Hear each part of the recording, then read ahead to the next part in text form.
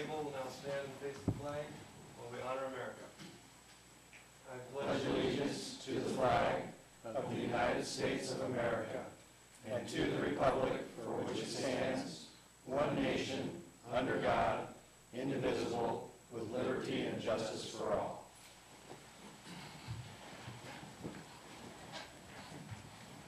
Kathy will now call the roll.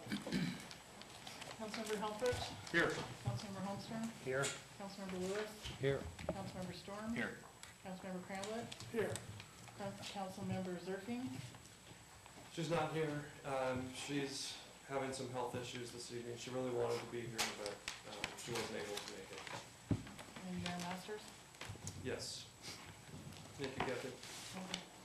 First of all, I just wanted to say welcome to everybody for being here, citizens, visitors, distinguished member of the media, and city staff.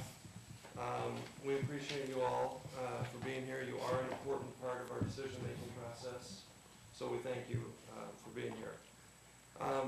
I think people know, but I just wanted to point out that if you are here to address the council this evening, we do have a clipboard here for you to sign up.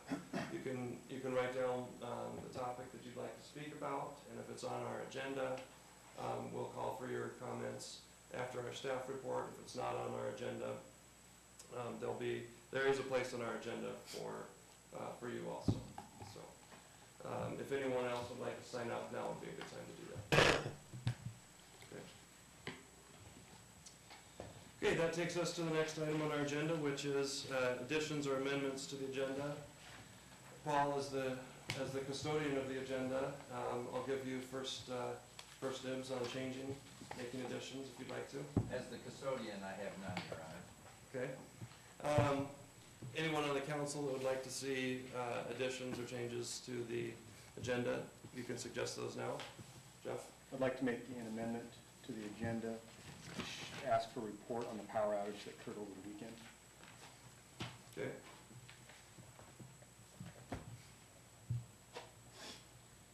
I can do that. And we'll add that between number 2 and number 3.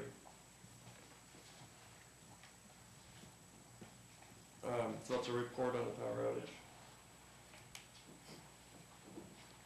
Any other additions or amendments to the agenda?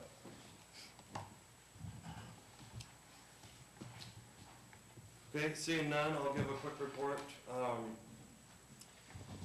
It was Saturday morning. I got a call from one of our fire volunteers who had been in contact with with Carl Tesh, who's the Hood River County Emergency Services Manager, and reported that we had an outage and that it would be out for a while. I had spoken with a couple of our electrical line workers the day before, and they informed me that our main line coming from direction of Hood River faced some catastrophic damage to the structures that hold up the lines on Thursday, and that's, some of us noticed that on Thursday we had about an hour and a half worth of power outage. It was back on right just in time for our public meeting down at the pavilion. But what that hour and a half is how long it took for our crews to switch from our main line to our backup line, which comes straight from Bonneville. And so when that happened, we were left with one line. And then we had a storm come through, and it involved the freezing rain and a lot of ice. Trees fell down. One of the structures that holds up the line, our backup line, actually caught on fire from what I'm told. So 2 different structures were damaged, and that's what turned out the electricity sometime in the morning on Saturday. So we received the call, and a couple council members, Jeff Helfrich, Mark Storm, and I went to the fire station to start coordinating our response. We were met there by about 10 different volunteers who were there to help, answering calls as well as helping the community. I was also in contact with our Public Works workers who were checking to make sure the water systems were, and water treatment were still available, as well as Tracy Hub, the electric light superintendent. So, and he was giving me regular updates on, what the estimated time would be that we could get that power back on. It looked like it would probably be about 24 hours. So as a result, we contacted Hood River County, and they had already set up some warming stations and agreed to provide transportation for any citizens that felt like they needed a warming station. And then we got, we also we printed up a flyer at the fire station and posted that at the post office as well as the grocery store. And we gave regular updates through the day on what the status was.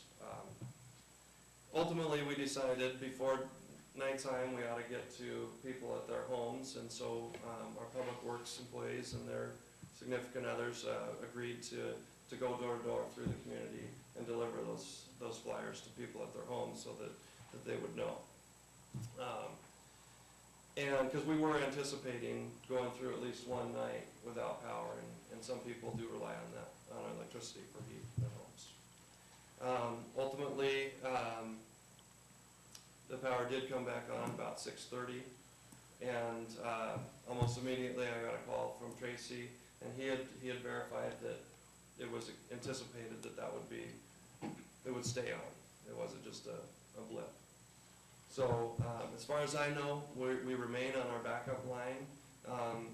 There just hasn't been enough time to repair all the damage that was done earlier this week for our main line coming from the Hood River direction. So I'll bet I left something out. If anyone has any questions about that, I'd be happy to answer those. Yeah. I heard during that morning when it goes out, I have a battery backup UPS system on some computer equipment I have, and I heard it going off at like 4 o'clock, and then again at like 5 o'clock before the actual around 6 o'clock outage that stayed off. And I heard explosions. Did we lose transformers on that as well? As far as I know, and I could be wrong, and we can get Tracy to verify this, but as far as I know, it didn't impact any of the city's lines or equipment. The outage was all on BPA lines, and it was their crews that responded and replaced those lines. So we're not looking at anything out of our budget or our reserves to make up for it?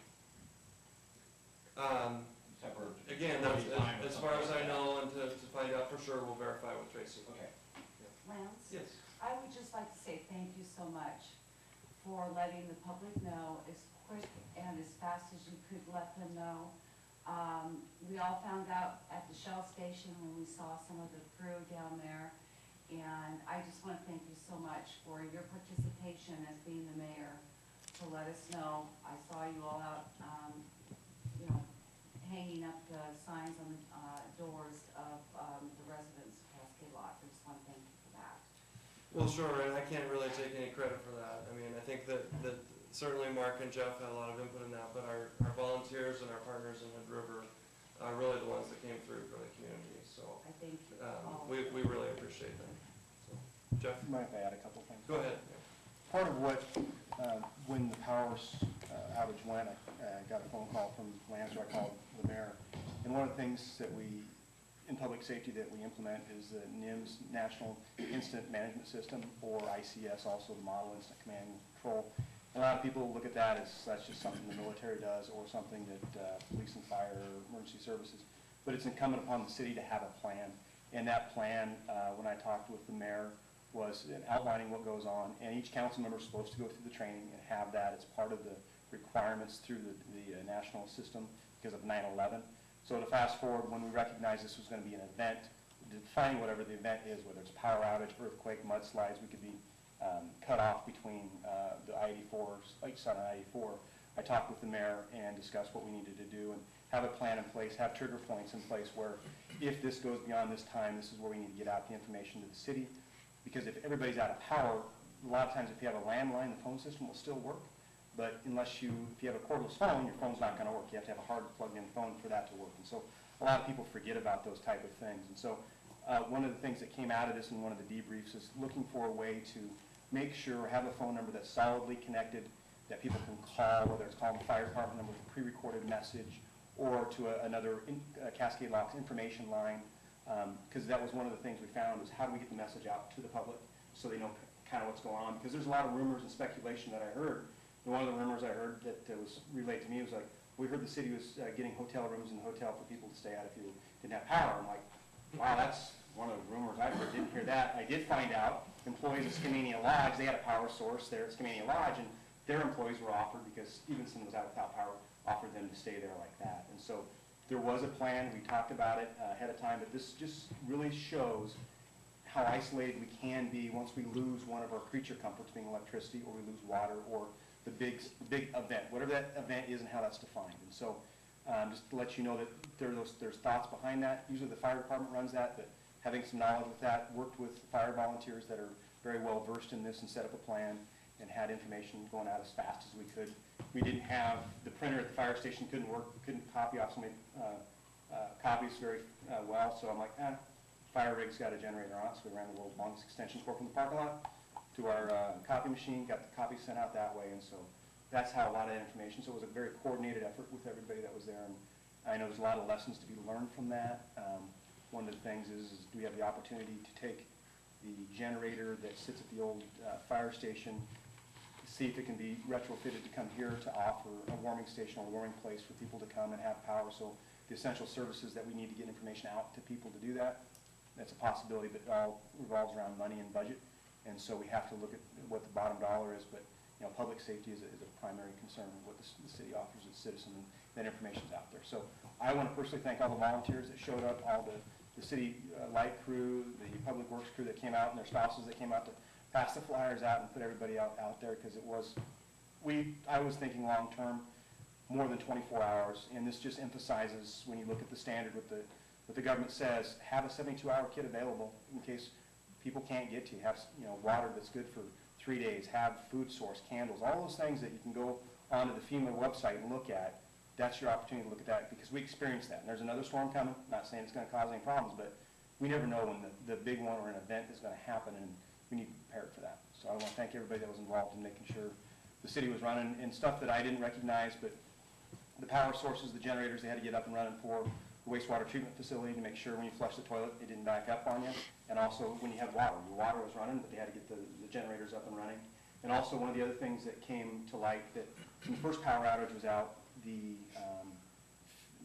FEMA grant for the new radio system tower, the generator didn't kick on right. Well, it was found out the carburetor wasn't set right. They were able to start it up. It was going. That was fine. Then the next event happened with the radio tower. Generator kicked on. We were able to have radio communications with Hood River, and to respond accordingly if the 911 calls for service came in, I found out. So that was a good thing to have in the backup systems that we had, redundant systems. So thank you. Okay. Yeah, I think we're going to learn a lot on this. And also I want to thank the fire department, the volunteers, and city staff, and also Hood River County. I know there's a lot of people and a lot of names that we contacted. It's hard to list everything, but I think, for what it was, I think it was a good, to see where we're at, and if we need, I think the fire department, I think they were without, there's an auxiliary, I think, that they're looking at, I think that didn't go on or something, their heating system, I think it was. So a lot of things from this, we can learn from, so. Paul? Mr. Mayor, if I could, Hood River County got on the phone this morning and has arranged for the state to pick up the cost of a consultant to come in and help the city update its management plan. So I think the timing is really good. So that will cost the city nothing, and our first meeting is on February 9th at 1:30 in this room, so we can get right on that and get that fixed. So it's real clear that we need to update that plan, and so the county took care of that for us. Yeah. Gail? I had one person ask me, or told me that they had heard not to use water when the power was off. but I talked a little bit with Sheldon, and the way he explained it, we do have a generator that goes up to, take care of the water supply. But maybe the word should be to conserve water. It's not that you can't use it or something. It's just another point to add to the plan, I think, not just. Don't use hot water. Yeah. Well, I don't even know that, But I think it's just another aspect to include, but his recommendation was to conserve water, not that you couldn't use it. That's all. Okay, and I also want to point out before we leave this item is that since they are predicting another ice storm for tomorrow, who knows if the predictions come true or not, but we've been warned that if the power does go out again, in the case of those kind of emergencies, if it's going to be a long-term outage, that we do, we're very fortunate as a community to have that fire station that has backup power. And that really will be, until we change our plan, that will be the point of contact for the city where you can get information. Like these guys have said, we've learned a lot from that, and we can do a better job. We can do a better job of getting the word out sooner. If we could have a recorded message on the fire department line, that's something several people have suggested already. It's something we can do without too much trouble to get the word out. But I just wanted to say, though, through this storm that we've had so far and the storms that appear to be lined up ready to hit us again, I couldn't be more pleased with our city staff and our volunteers for the way they've responded. Having said that, I think I've heard from a few people already. We recognize that there are improvements we can make in how to do a better job of communicating with our citizens and responding to their needs. So did want to mention that. Right now, fire station will be your point of contact, and if I remember right, the number would be 374. 8510. That's what I was going to say, 8510, yeah. So, and then, hopefully we can, that was on our notices that went out every couple of hours on Saturday. But as people get used to that, in case of emergency, you can call and talk to someone. And again, we're fortunate to have our volunteers who are there. Officer Zerfing set up a staffing plan, and we had a plan to keep the station staffed for 48 hours if it had gone that long. So, again, we're fortunate to have those volunteers and that great facility in case of emergency. So, okay, without objection, then we'll move on to our next agenda item, which is the adoption of the consent agenda. On our consent agenda tonight, we have approval of minutes of the January 9th, 2012 City Council meeting and the ratification of the bills in the amount of $82,771.51. And before we move to motion, I had on the clipboard that Cody Steelman wanted to address the council about the approval of bills. So, Cody, we've got a microphone there for you. Yeah, you bet.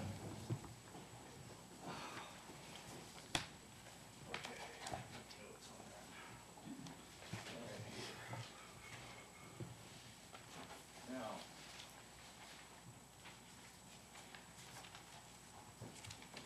in accordance to ORS 221.913, the council is to audit all claims and demands against the city after council approval.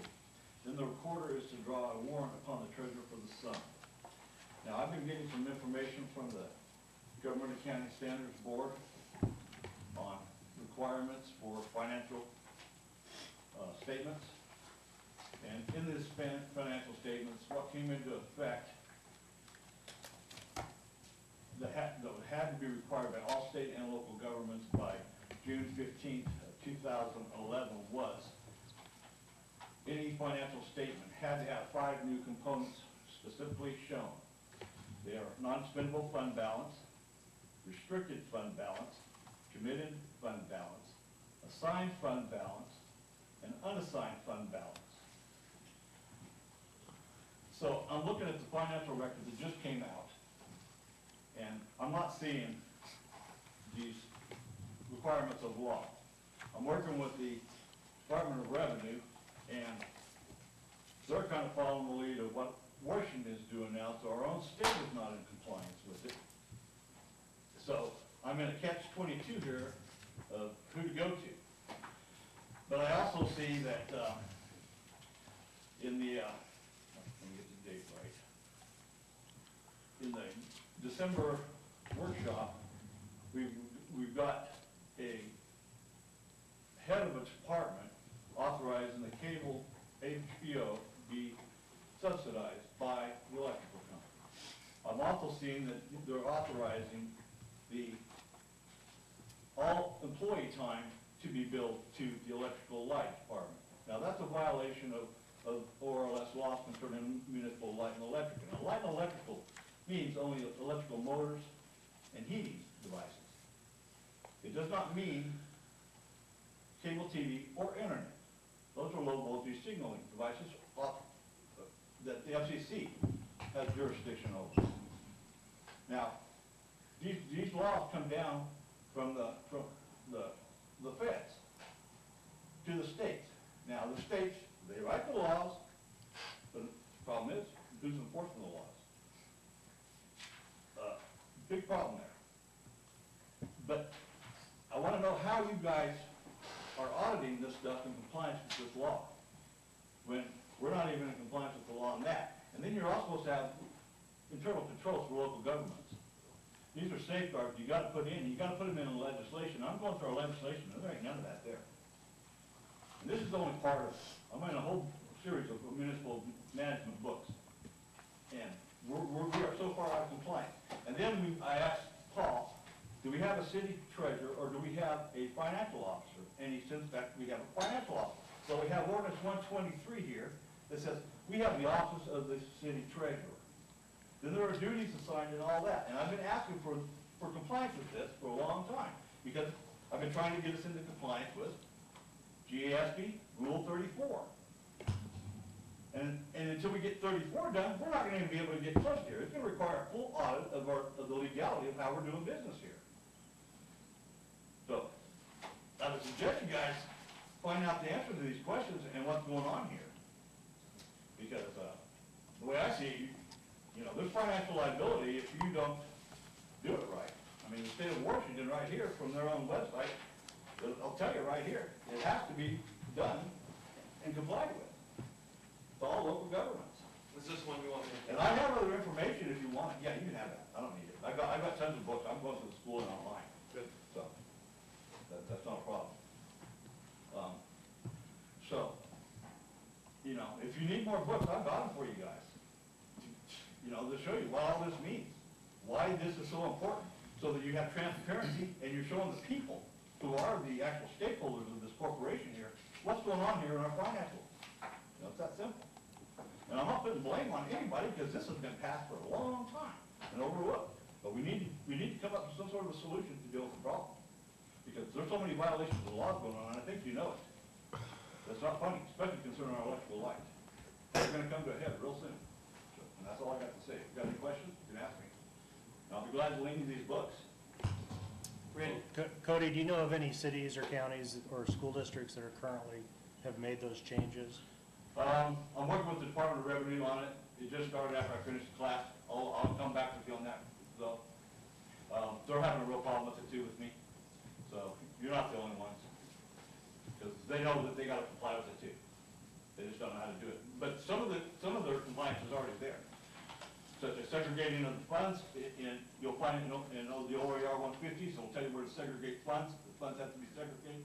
That's been brought up, and we both decide between arguments between us that, yes, that does cover a lot of it. Segregation is a lot of it, and in that segregation, you should be able to know whether you have a restricted fund or not, or an assigned fund, or an unassigned fund. Because all of our enterprise funds are restricted funds. Our sewer is restricted for other uses until the bond's paid off. I'm learning all sorts of stuff through these minutes and stuff. So, the FCC has rules. Feds have rules that pass down to the states. Thing is, they write the laws, but nobody wants to enforce them. Nobody's got the budget. That's where they're at with me right now. We don't have the budget. They had the budget, they know this is crunch. What's that? So are we gonna clean it up, or are we just gonna go on being illegal some more? So that's the bottom line now.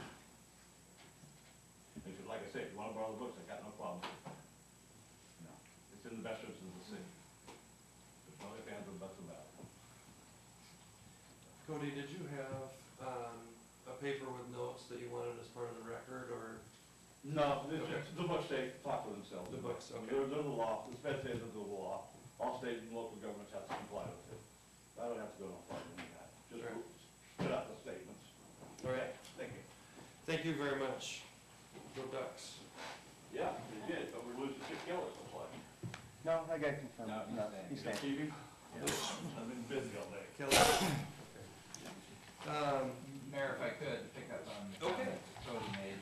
I think the timing is really good, Mary Ann. I can't remember when the auditor will be in to give his report to council. I have given him the 10-day second meeting in February. Yeah, so that would be a good time for us to have that discussion, because if you can't drive some of these things out of your audit, then we ought to take a second look at whether or not we should be audited. But that's the place to begin driving those. The auditor should be able to tell you if you're in compliance and if not, what corrections need to be made.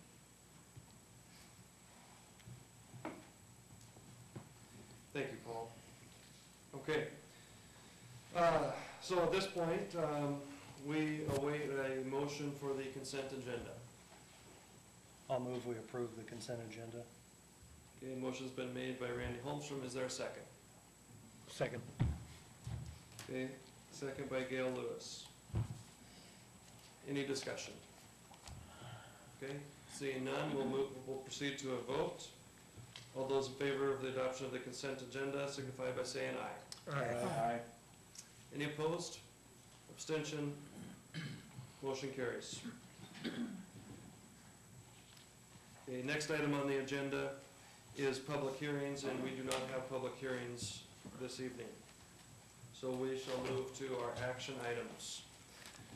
First action item tonight is, before we move to our action items, I did notice, George, that you had signed up to speak, but you didn't identify a topic. Oh, I'm sorry. So if it's one of these action items, I don't want to lose you in a shuffle. It's not. Okay. I'm here to talk about the boundary change Okay. for the school.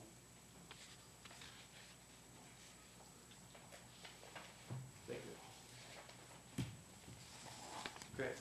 So the first action item tonight is approval of Resolution 1230, establishing the mayor's committees with responsibilities and structure to advise and recommend to the city council on issues of community-wide concern, and repealing Resolution 1222.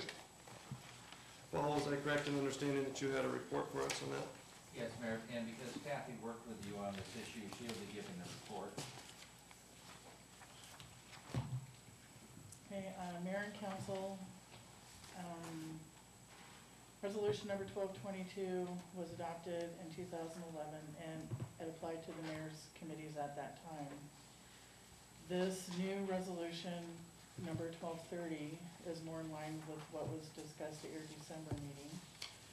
And basically, have just added the function, not added, left the function of committees as they were, and took out names of committees. And so this is in line with your council rules that states you have standing and temporary committees. And would recommend approval of resolution number 1230. Okay, we've got a staff report, and we did not have anyone sign up to... Yeah, I did, Lance. I'm on three issues there. Okay. Community, supplier, contract, and Okay, so you've identified three areas. Three areas, yes. Okay. So, citizen questions. Cody? yes.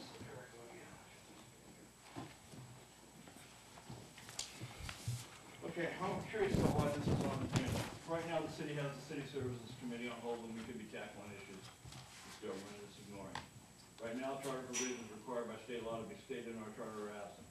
Therefore, I doubt we have legal right to be in the utility companies to begin with. The city services could be covering this issues.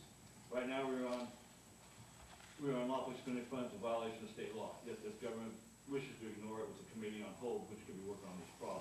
Right now, the city has unlawfully gone beyond the annual time limit to annually set the electrical light rates by January 1st of each year. And that is the legal requirement that the City Services Committee was built to do. And there are many more, all issues the City Services Committee could be addressing, and was established by an elected government long before this appointed government. Any questions? Well, we won't do questions at this time, but we'll have a motion and a second and a council discussion. Question me. Okay, did you have a question for us? No, I'm questioning the whole process here. Got plenty of other things to do than mess with committees. Okay, so having heard a staff report and having the citizen questioned, the next step is for us to make a motion in a second.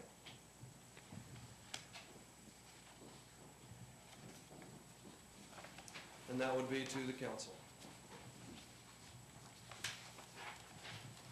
I make a motion to approve Resolution 1230, establishing mayor's committees with responsibilities and structures to advise and recommend to the city council on issues of community-wide concern and repeal of Resolution 1222. Okay, motion's been made by Jeff Helfrich. Is there a second? Second by Mark Storm. Okay. Council discussion? Questions? Comments?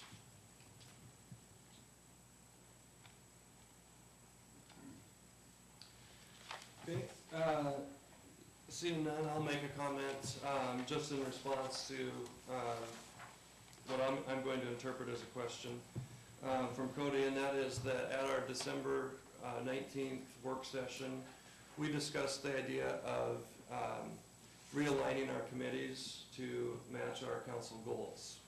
And this resolution is merely, in conjunction with that idea, that, we've established council priorities and goals and areas that we want to work on, and this is one of the first steps in aligning our committees with those priorities so that we can get all of our resources behind them. And for that reason, I support the motion. Lance, can I address that as well? Not right now, no. But I'd be happy to talk to you afterwards. Well, it needs to be addressed on the record right now. I mean, you talked about also killing the City Services Committee as well in that meeting. That's right. So, Yeah. why? Because you don't like me? The appropriate time to ask questions is during the citizen question time. Now we've had a motion and a second. Council will have a discussion, Well, you and we'll take direct action. Okay, go ahead. Do what you want to do. You'll do it anyway. Is there any more questions, comments, or discussion? Okay, seeing none, we'll proceed to a vote. All those in favor of the motion signify by saying aye. Aye. Any opposed? Abstention? The motion carries.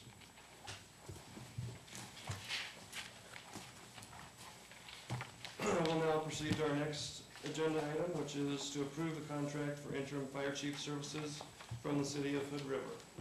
Paul, I understood you have a staff report on that? That's correct, Your Honor. Honorable Mayor, members of City Council, you have before you the proposed contract between the City of Cascade Locks and the City of Hood River for interim fire chief services involving Chief Wells from Hood River. This is something that was discussed and recommended to you on your January 4th meeting. Since that time, both attorneys and staff have developed a proposed contract. We're recommending that this contract be approved and that the mayor be authorized to sign. I also included for your information Exhibit A, which is the position description for an interim fire chief, as well as the preliminary draft of the revised fire department budget. So at least you'd be aware that we are moving in that direction, and we'll be meeting with Chief Wells tomorrow morning sometime to finalize the budget and bring it back to council. I'd be happy to answer any questions that you may have. Okay, thank you, Paul. Cody also, had some questions about this agenda item. Yeah, this is a short one. I'd like to know what you're doing when you got ordinance 361 where the... If you sit down, it'll be easier for the microphone to catch your voice. Again, I'd like to know what you're doing when you got ordinance number 361 still on our record, where we gave all the powers to be a fire department and an ambulance department to Hood River. It seems to me that the process is to repeal this ordinance first, because anything you do by the writing of this is repealed the minute you do it anyway, because this is still on the record. It's kind of like putting the cart before the horse, you know?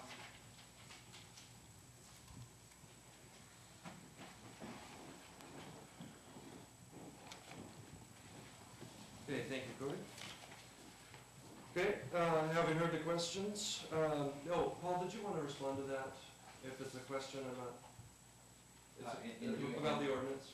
Yeah, in doing the legal review, usually those things don't come to play. You're still providing fire and ambulance services.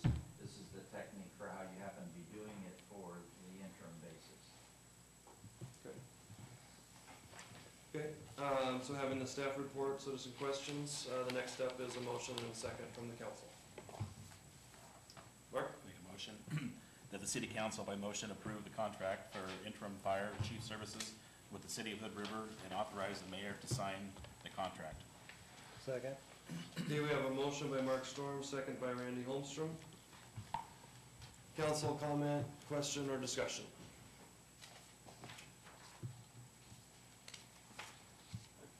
Question for Jeff? Paul. You said both attorneys reviewed the whole process? Yes. Okay. And as I understand it, the city council in Hood River is taking their action tonight on this same contract.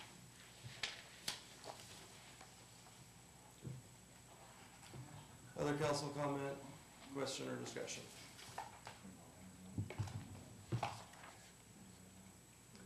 Well, I just wanted to mention, I appreciate the, Cody bringing the ordinance to our attention. It is an out-of-date ordinance. We haven't been doing it that way for a while, and I think it is something we should look at, but I also agree with Paul that what we're really doing is taking care of business for the community and providing emergency services. So I do hope that will be addressed and brought back up. Mark? I think a lot of this will be addressed too on the Safety Task Force Committee too. I think a lot of this will be, gone over and reviewed, and a lot of things that are missing, will happen at that time, I think, or go through.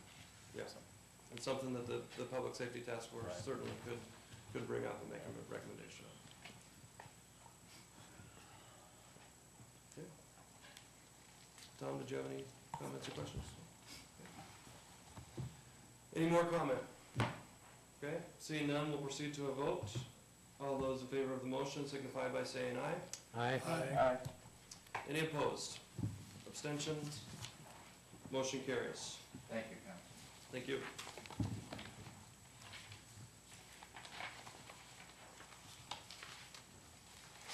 Okay, we'll move now to the next action item. Approval of Resolution 1231, creating an intergovernmental agreement for the Oregon Municipal Utilities Association and authorizing the mayor to sign. Paul, do you have a report on that for us? Honorable Mayor, members of the City Council, for a number of years, all of the cities that operated municipal electric utilities had an organization that was organized and tucked underneath the League of Oregon Cities. For a variety of reasons, the cost of providing services, lobbying interests, providing technical assistance to cities that provide municipal electric, all of the cities got together and decided they needed to create their own special association. So what this contract does is to bring all of the cities in Oregon who provide electricity into one newly chartered association. Yet to be decided are the board members, the budget, what the membership fee is. But this is the first step in moving electric utility municipalities into an organization of their own. We're recommending that you adopt this. Thank you, Paul. Please facilities, somebody correct me if I'm wrong, but I don't have anyone signed up to ask questions about that. And so the next step is for the council to make a motion in a second.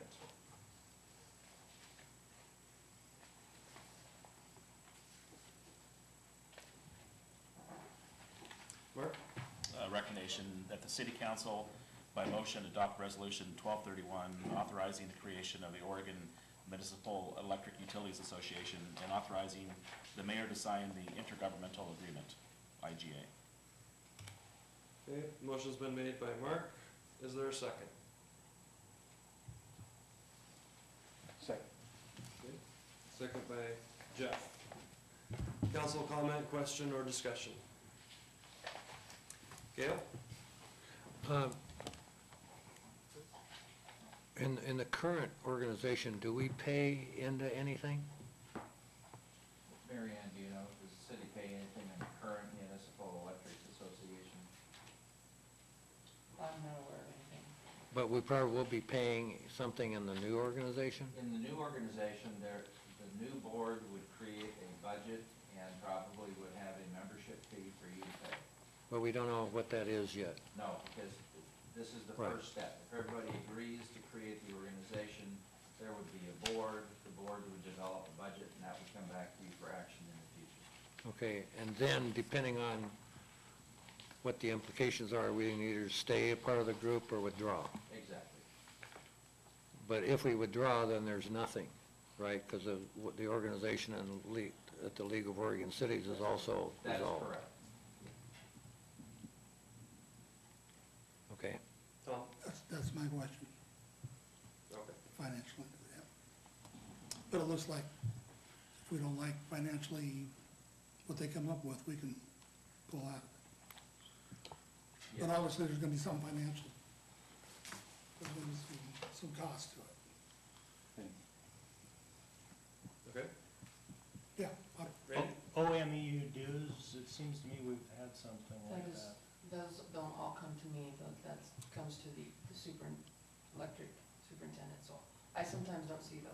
Oh, I would have to look at the computer under the vendor to see. if this was under League of Oregon Cities, not all cities are part of that, so I think we'd be justified in asking for a reduction if in fact those dues, if we haven't been paying for it already. That certainly may be the case. Paul, isn't it true that we currently get these same services through our association with League of Oregon Cities? We're not creating a new service, we're just creating a new way that we get the service. Right, you're creating a new organization that would have a singular focus, which would be the municipal electric corporations in the state, and that would be your lobbying group, your technical assistance group, because that service moves out of the League of Oregon Cities. Jeff? And just by reading the benefits to this action of the city, there's been several comments made by citizens present and other about electric utilities and how it's run. This is a resource that we could use to ensure that we're in compliance, or if we find we're not in compliance, give us guidance towards that. That's correct. Because electric is such a highly regulated entity, and because we live in a highly political system, that the other members, cities who operate these services felt they would be better off at a group who focused on that as a particular need. Okay. Have the other cities already approved this? Or I where do are we not at? know which ones have. They're all, Okay. we're all going through the process at about the same time. All right, I've not found anyone yet, Gail, who's already adopted all this. right.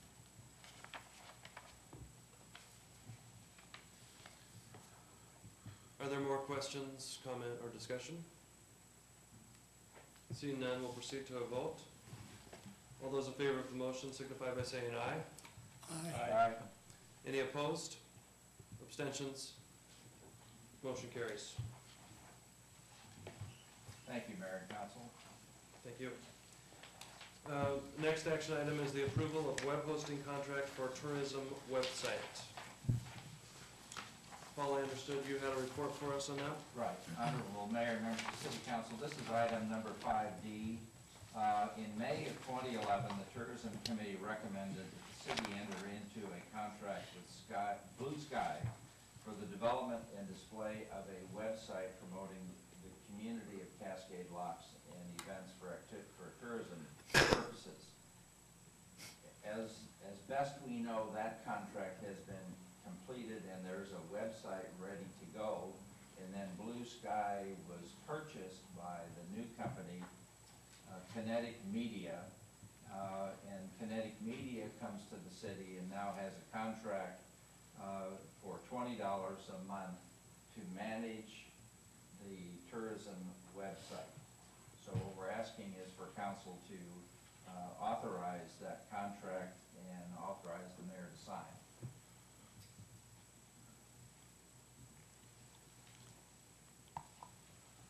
Thank you, Paul. This is another one where we did not have anyone sign up to speak on that, although Kayla, you did walk in late. I don't know if you had. We had a meeting Oh. there. Okay, did you want to speak on this? I just wanted to give you that chance. To If see you- if anybody had any, questions or anything on how it went. The website is actually not completed. There are just like 3 more changes, like cosmetic things, lines moved, things like that. But for the most part, the website is completed. There is still some content that we have to put on there, but that's that's what we have to do as a tourism committee, not the actual web designer. So it'll look good once it's done. So, any questions? It will link with the city's website, which is an important issue. So we haven't heard the staff report and from our citizens. The next step is for council to make a motion and a second on this item. I'll move for approval of the web hosting contract for the tourism website with Kinetic Media. Okay, the motion's been made by Randy Holmstrom. Is there a second? Second. Second by Gail Lewis. Council question, comment, or discussion? Jeff? The funding source, is this coming out of tourism's budget? Yes, it's already been paid for. It's already been paid for, but then it says the annual initial fee and then the $20 per month. Yes. So it talks about, it's been prepaid already Yes. prior to the council approving the contract. No, the contract had already been approved before. The development of the website had already been approved. That- Okay, then, but But then. all the funds come out of the tourism budget. It was because they, bought out the company that we had to have it reapproved. Does that make sense? Okay, so Because there's a change in ownership in the web hosting company. Yes. It's just a okay. Mark? Was it the same price also? Yes, 900 to build it, yeah. Gail? Hey, I just got one general, I mean, the expense is kind of nominal, that's good. But the way the contract's written, everything elaborates on what the customer is responsible for. That's And- usually how a website works. We have to supply the materials for them to actually build it. Does that make sense? Yeah, it just doesn't elaborate on what their scope of, what they're providing through web hosting. You know, is it going to be on their servers or our servers? I believe it's theirs. So, I mean, it doesn't account for any availability or, And I could get you the original information from the original. was that in the original agreement? Am I missing something or? Yes. Okay, I just see this as kind of one-sided, and if the other is accounted for, I'm not concerned. It's just I don't see it here. The original cost for the website was $900. That's already been expended and built. This provides the ongoing maintenance and provision of the website. That's the $20 a month. All right, That's what you're dealing with here. okay.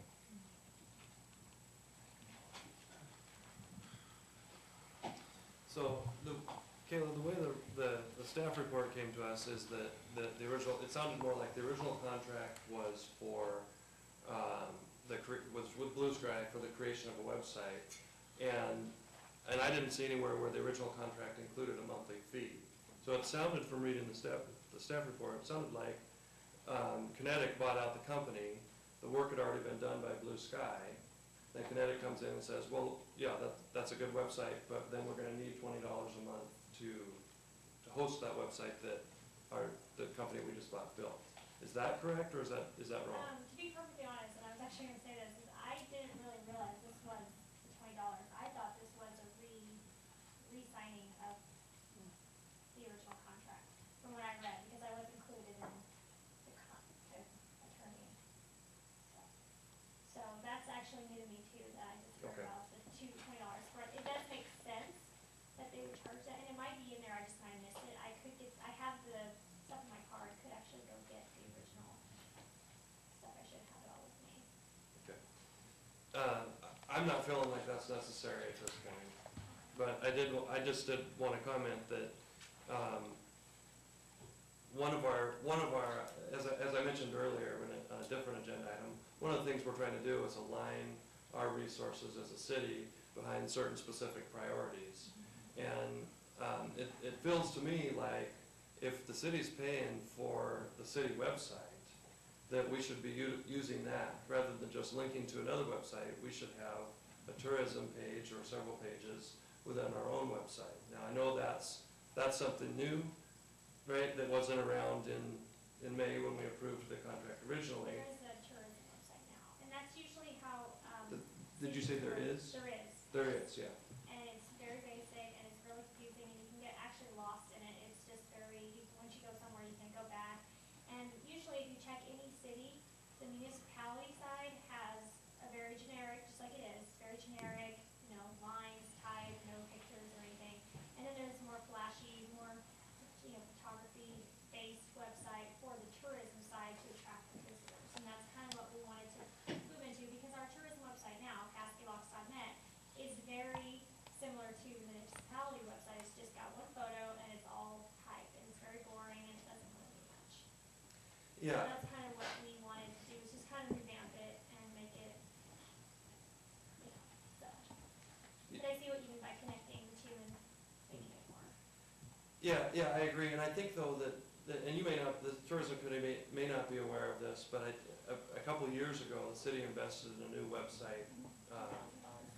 And I think it does have the capabilities. As we were looking through the different proposals for web hosting for our city site, one of the things we specifically looked for was the ability to do things like showing short videos and having more photos and things like that. And So it actually doesn't, I because think I was that in a meeting with Bernard with that, and we did look, and that's what we originally wanted to do. Bernard and I actually wanted to do that, we wanted to put it together, but they didn't have the capacity for, I think there's a limit on what you can put on there, how many megabytes. Well, right now, we have a limited package, but we can upgrade. And that was one of the biggest reasons why we didn't do that, was because of the limitation on the megabytes, because those photos they're pretty big, for each one. Yeah, but I do think that this is a company that has the capability, as Kathy's saying, you can upgrade. And I think it makes a lot of sense for us to, again, along with aligning our resources behind, some common goals, for us to maybe look at that upgrade as opposed to bringing in a new company to set up a different website that may or may not mesh well with our existing site. So I'm certainly going to support this motion, but I think as we start, as we get a chance to meet the tourism committee and the council and have some discussions about these types of things, I think long-term we may want to look at what's the possibility of upgrading our city website so it can host more and can be more of a one-stop for our citizens, our visitors, and everyone. And what that does is allows us to get all of our resources pointed in one direction as opposed to multiple different directions. So I just wanted to make that comment. I hope that's the direction we'll look. Jeff? Gail talked about something that kind of raised my eyebrow a little bit when I was reading this, and I caught it. But it does talk about what the customer is going to provide, but it doesn't say what our employee or contracted person, the company, is going to provide, what they're going to do for us, what specifically lined out, and if this doesn't happen, this will happen. And the more I read through this, and not saying that as a contract, I don't know if I could support that right now until just reviewing that as a contracted. And it's in the language that it says, yes, we will agree to the prior contract, and then with these amendments that with the consumer or customer, the tourism committee would be for that. And so it melds together. So yes, we'll still go with the prior obligations that we agreed to, or the former company, Blue Sky, did, and then Kinetic Energy says, or Kinetic Media says, yes, we'll do all that. I feel more comfortable now after Gail kind of said that and reading through this that way. We saw that come forward and hold that over for the next council. Yeah. Yeah, I think, and I'm not into the details and all this, but I think the big points of debate on this would or should have occurred when the $900 was going to be spent. Now that we're down to, what, $20 a month? I mean, and it's canceled, we can cancel it at any time with 30 days notice. I just, I agree with you're looking at the long term, but I don't know if that should withhold allowing tourism to proceed on their independent path, But I've been out of the business for a while, but it used to be one of the key things in web hosting, where you went, was what connections they had for keyword searches. And so that's another aspect of whoever's hosting your website, what kind of infrastructure they have. So when people are looking for windsurfing, we pop up along with Hood River or something, and the search capabilities are an important aspect of that. But for $20 a month, I don't have a problem supporting it in the short term. Well, Mayor, and I think this was really the position of the tourism committee. The big dollars have already been spent. You're on the verge of having that website. This is $20 a month to get it activated, and they're looking at sitting with council and crafting a more aggressive tourism program. That this really ought to just move forward. Let's get it done in the cities, and then you can have that longer view discussion as you work with the tourism committee. Agreed. Yeah. Other questions or comments? Council discussion? Seeing none, we'll proceed to a vote. All those in favor of the motion signify by saying aye. Aye. Aye. Any opposed?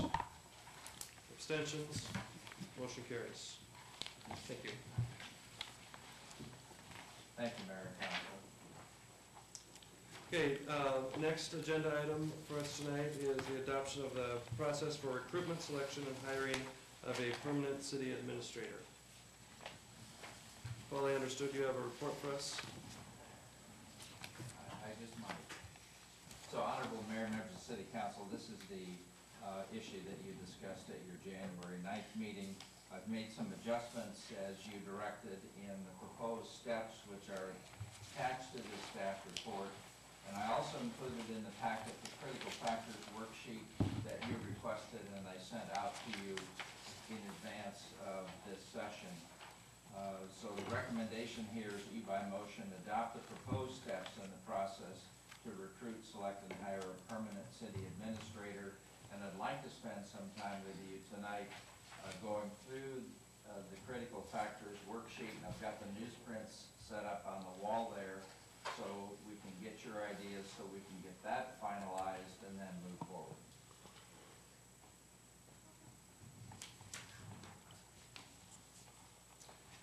Okay, thank you, Paul. We also did not have anyone sign up to ask questions on this agenda item, so we'll move to council motion and second. Mark? The recommendation that the city council by motion adopt the proposed steps in the process to recruit, select, and hire a permanent city administrator. Okay, motion's been made by Mark Storm. Is there a second? Second? Second by Randy Holmstrom. Council comment, question, or discussion? Gail? Are we going to go through filling this out tonight? Yes. I think that comes later under reports on our agenda. Okay, and Brainstorm critical factors for permanent city administrator. and the form you sent out, does everybody have that as a point of discussion with their input? Not the form. The form is also part of the staff report. so if we have. Well, I know, but we got the form. I just wonder if anybody has filled it out with their ideas and suggestions for these categories. Or are we starting with blank? Well, I read it, I didn't write on ink, but I did make some digital notes on my Right. smartphone, All right, so I didn't fill it out. all right. Anyone else? I'm not, Mine's blank. I'm kind of filling it out now. Okay, Have a few minutes yet. I know. I didn't get my packet in the mail, so this is the first time I reviewed it when I came in early, so I guess it might be something I was jotting down in my head. okay. So, it also came out on email.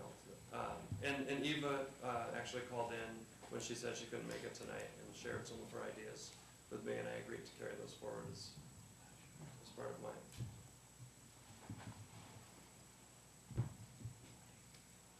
That answers your question? Okay. Other questions, comments, or discussion?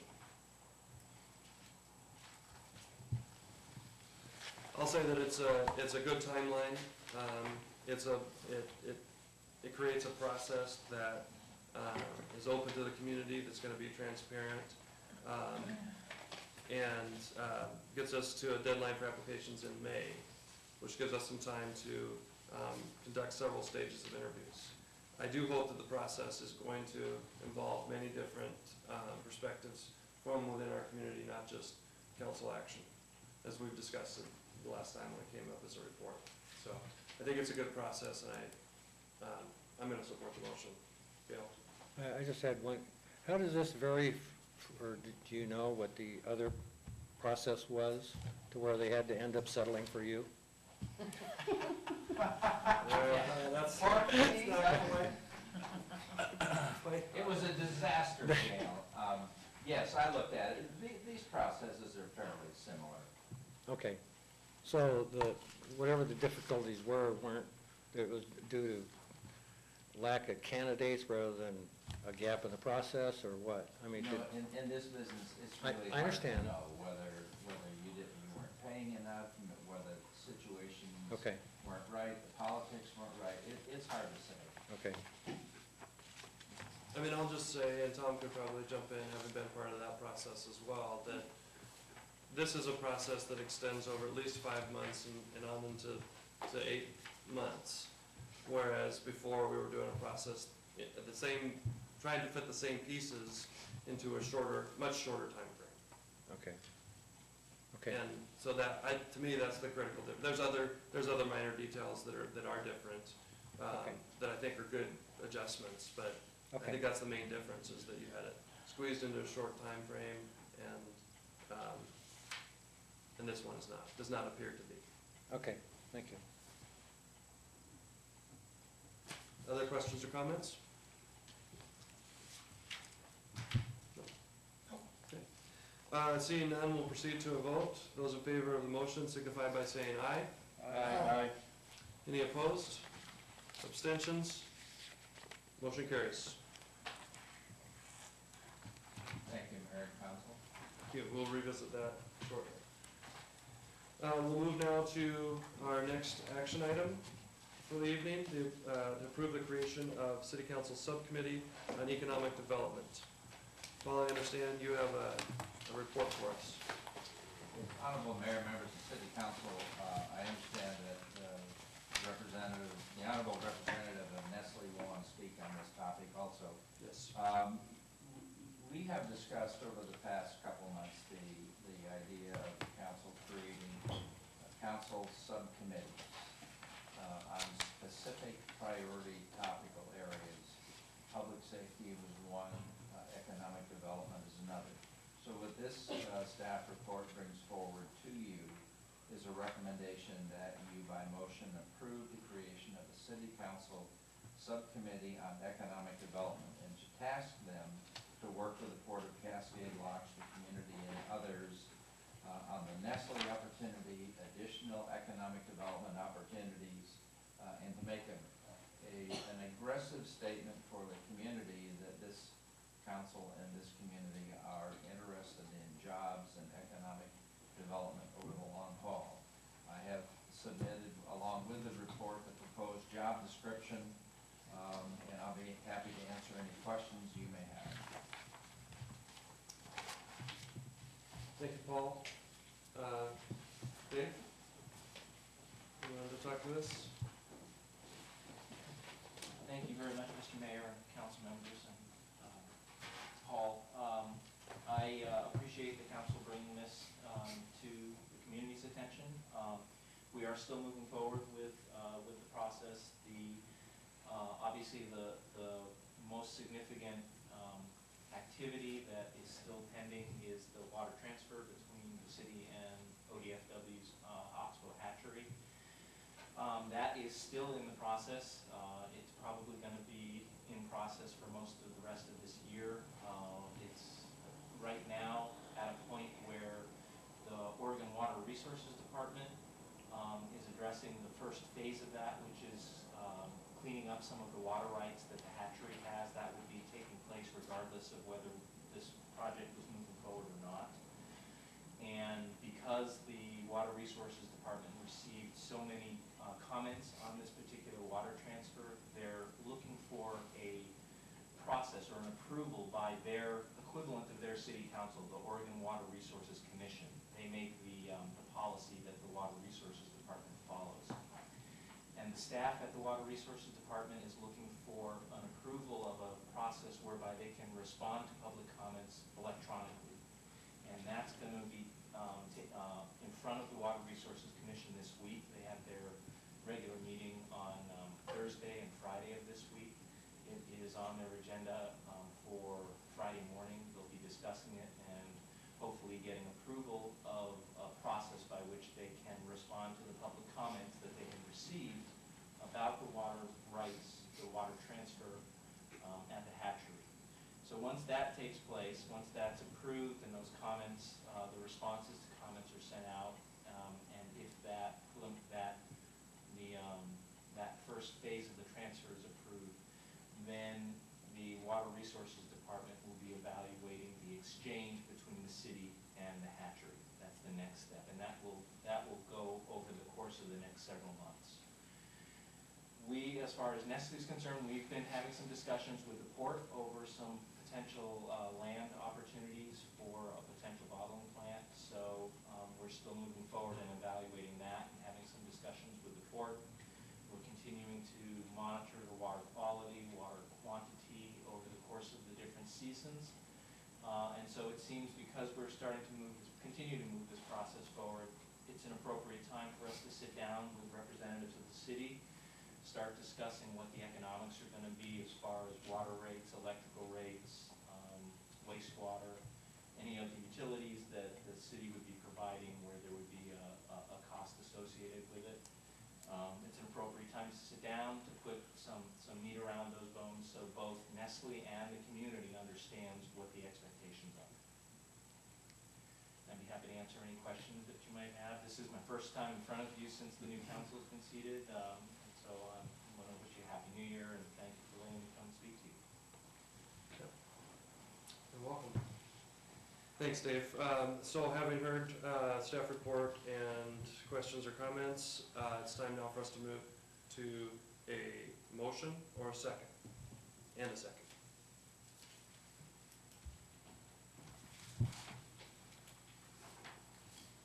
I'll move we create a city council economic development subcommittee. Okay. Motion by Tom Cramlett. Is there a second? Second. Second by Jeff Helfrich. Council comment, question, or discussion? Tom? So again, where the big holding point of all this is ultimately going to be getting the water. You're saying it's looking like at least a year that we're going to be looking at going through the process with the water resources. Yes, that's their process has 30-day public comment periods. So once the water transfer for the Oxbow hatchery water rights has been finalized, there'll be a 30-day comment period associated with that. If there are any comments or appeals, there is an administrative process that someone would have to go through for that. I haven't really built that into that number, but I'm from the numbers numbers that the staff at the Water Resources Department have provided us as far as the timeline to go through the process, we're looking at a good, I mean, I think at a minimum 8 months from now, that would be completed, if not closer to the year. And I guess part of the question is then too is, in these types of things, if we cross all of our Ts, dot all of our Is, because apparently that's what Water Resources want to do, we should be able to, there shouldn't really be anything to get in our way from this thing happening. Or is there something out there where they don't allow these things to? I'm not sure I quite understand the question. If it makes it through, if the water exchange, the application for the water exchange makes it through Water Resources and any appeals followed by that, once that's done, then that does set the stage, at least from the Water Resources side and the water rights side, there's nothing in there to prevent that. Okay. So we don't know whether, same thing, we are stuck waiting for, there could be a no and there could be a yes, we're looking for a yes, but there could be also a no coming out of this thing. Is that, there is that possibility then? I would say there's a possibility of that, yes. And with that and I'm just from a possibility side, are we still going to be able to move ahead with this project if that doesn't happen? Is there any other options we have here with our, because I assume you've looked at a lot of other options that we could do here too. Are there other options for us? We've not been looking at, I mean, there are no other options as far as spring water supplies. Yeah. And that's what you're interested in? That's what that's for a portion of that right. bottom plant, yes. Right, okay. Correct. Okay. So we just gotta go through the process here for at Gotta least go through the process. We're you know, in constant discussions or contact with the staff from Water Resources, so we know where the process is along the steps.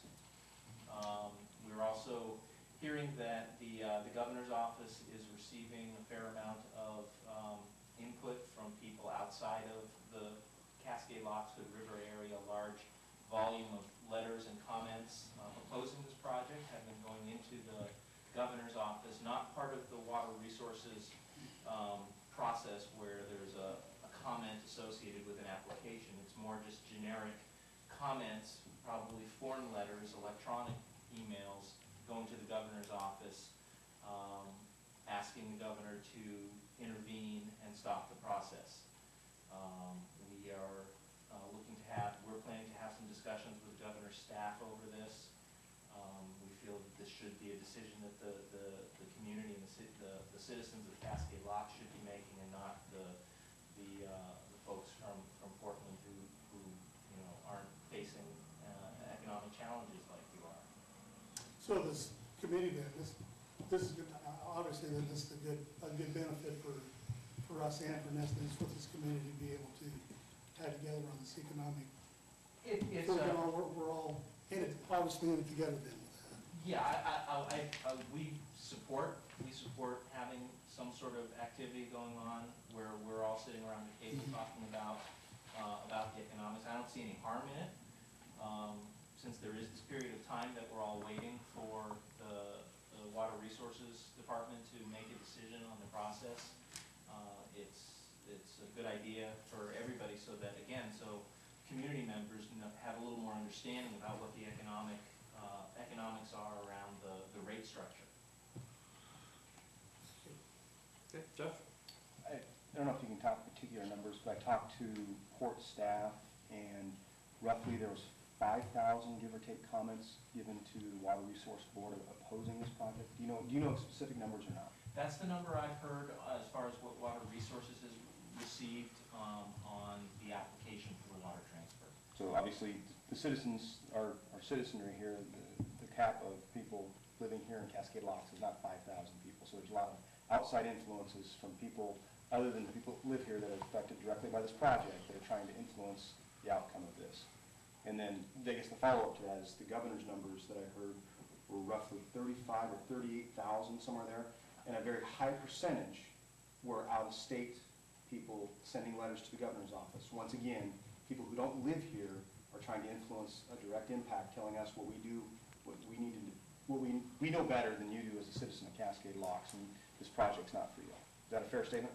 The numbers that you were quoting are the same numbers that I've heard. I don't know about from where if they were out of state or in state, but they were certainly, for 35 or 38,000 comments are coming into the governor's office, they're clearly not coming from Cascade Locks. So, yes, those numbers, I've heard the same numbers being quoted, and from representatives from the governor's office.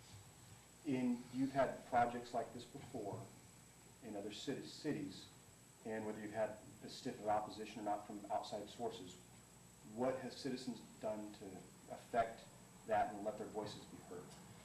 That's an excellent question. I think one of the things is specifically to make your voices heard.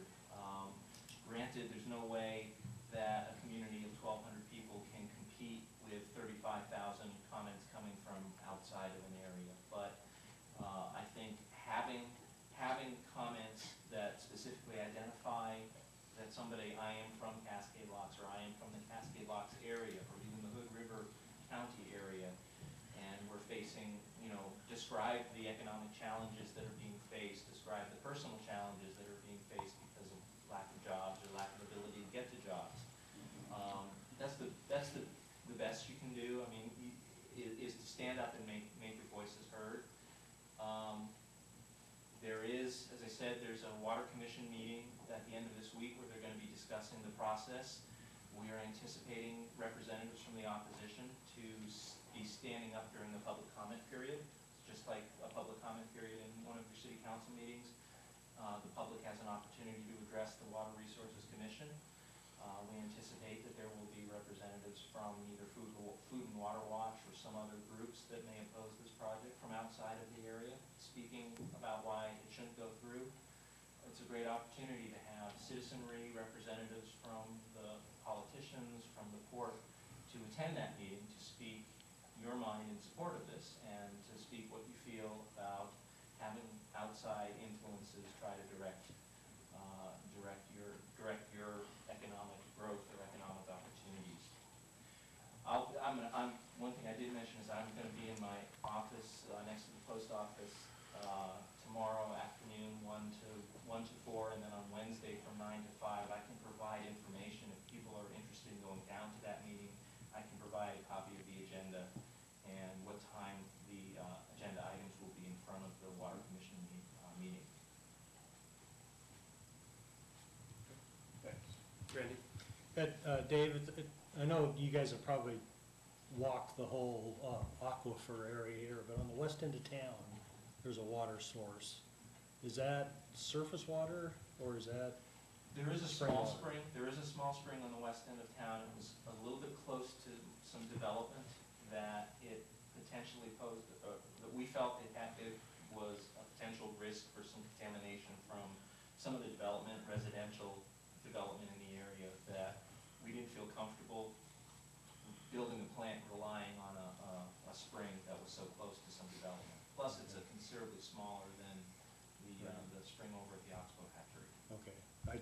In the back of my mind, I remembered another water source that the city had a right on, at least a few years back. And kind of also as a follow-up, maybe for Paul, will this come to any sort of land use hearing that we're going to have to sit in a quasi-judicial manner at some point?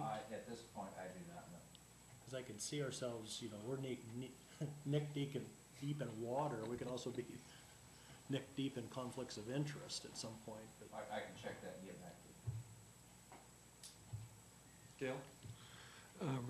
Regarding the opposition that's been talked about, do you have a sense of what most of the opposition is? People don't like plastic, or is it that simple, or is there other issues? Well, the organization that's primarily behind this is a national organization called Food and Water Watch, and they are fundamentally opposed to bottled water. And they load a shotgun and shoot everything they can as far as issues that they oppose. Okay. So I can't particularly speak to what their opposition is, because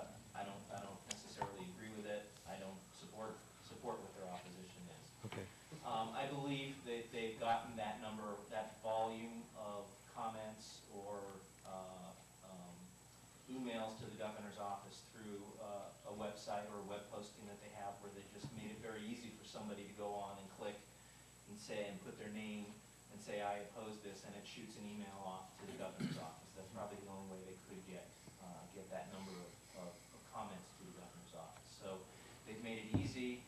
They've focused on an area, a part of the state where they can find a lot of support for their types of cause, or the way they portray their cause. Sure. And so that's how Okay. they're getting that. This review with the Water Rights Commission or whatever they are,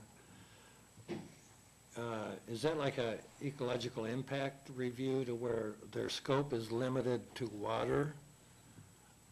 Implications, not whether it ends up in plastic or metal or? Correct. It's very specific. They have a very specific Okay. set of criteria, what they're looking at as far as whether or not they will approve a water rights transfer or an exchange Okay. application. Okay. And to your point, there may be a lot of comments coming in that are just more expressing somebody's fundamental views Right. about bottled water that have nothing to do with the Okay. actual All right, understood. mechanics of the exchange. All right.